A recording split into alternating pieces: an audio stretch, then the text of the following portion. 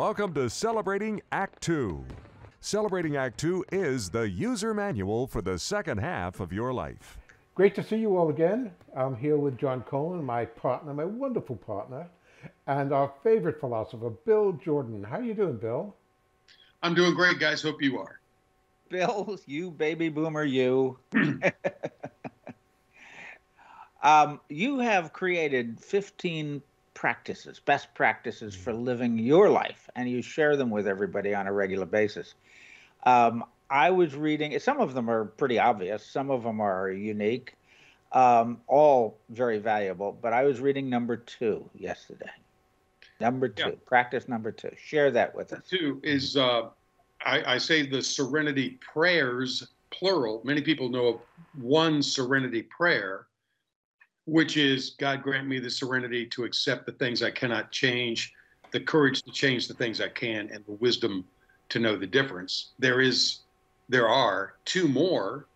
The second one is, for me, God grant me the serenity to accept the people I cannot change, the courage to change the one I can, and the wisdom to know it's me. Yes, that's the one. That's the one I love. Heard that one. The third one, and I got to read it because I've yet to really fully memorize it, although I understand it in principle.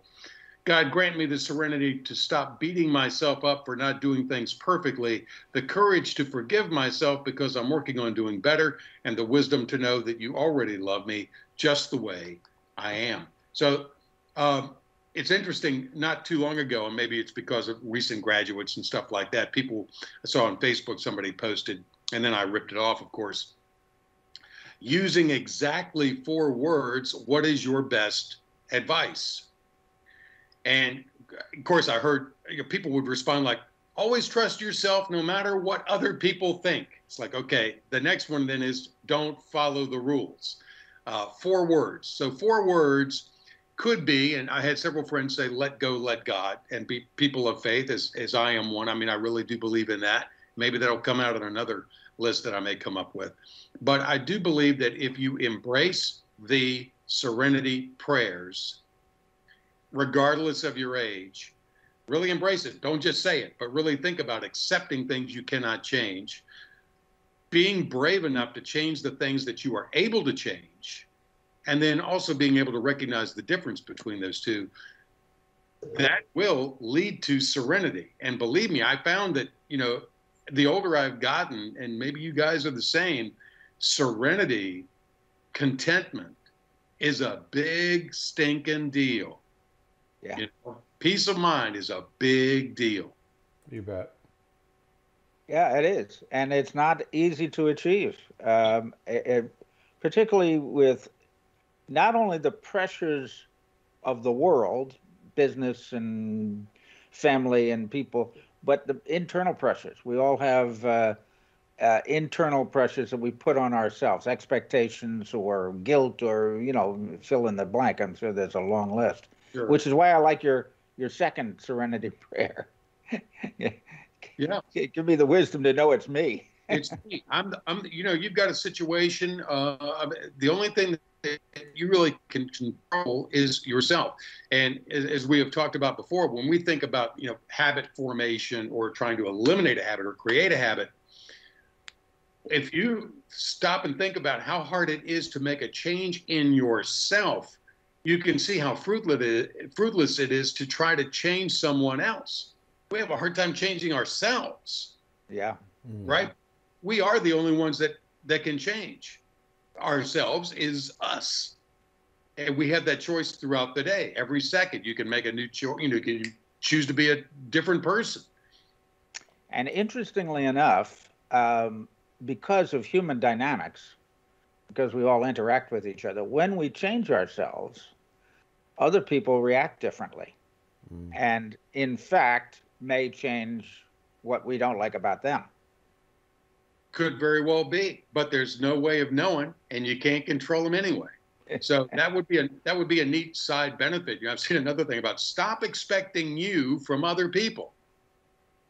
And I've had to remember that. Well, I would never, have gone this long without thanking somebody for such and such, or I would have never done that, or doesn't matter. So, Bill, So, Bill, it's been quite some time. It's really wonderful. I think we've probably taped about 50 conversations over the years.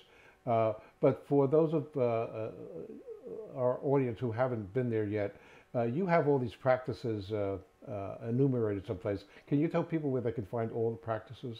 Well, yeah, YouTube, of course, on YouTube, I've just got an Embrace the Boom channel, Embrace the Boom, and there's 15 practices, videos on there, and there's some other things on there too that are kind of tied into being a baby boomer, and I really need to get better about adding some new stuff to that. And then also, I mean, if you're interested in like this mug, it's a 15-ounce sturdy mug, 15 ounces of whatever you want to put in it. And I mean whatever you want to put in it. And this kind of anchors my day. I start with my coffee and I put it in this and I see Embrace the Boom. And that is a reminder to me to live my life, forget my age, and embrace the boom. Embrace being a baby boomer for you anywhere you are in your life. You can get the mug and you can find a little bit about my philosophy and how this got started at BillJordanEmbraceTheBoom.com. BillJordanEmbraceTheBoom.com. Thank you, Bill. And by the way, for those of you who have not been following us for a while, to encourage you to follow us, what we'd like you to do is recognize that now you have insider information. That if you go and you get an Embrace the Boom cup, there is an ounce for every one of Bill's practices. Oh, that's wonderful, good. Wonderful That's reminder good. In the morning. Yeah. Okay, maybe you need to mark them on the side. I'm going practice one. Yeah, I'm going to sip practice 2 because I had practice 1 just a moment ago. Guys, thanks for having me on. Always a pleasure to chat with you guys and spread the word of Embracing the Boom. See you soon, Bill. Thank you. For more on Celebrating Act 2, visit our webpage, follow us on Facebook, subscribe to us on YouTube, and tell your friends. Celebrating Act 2 is the user manual for the second half of your life.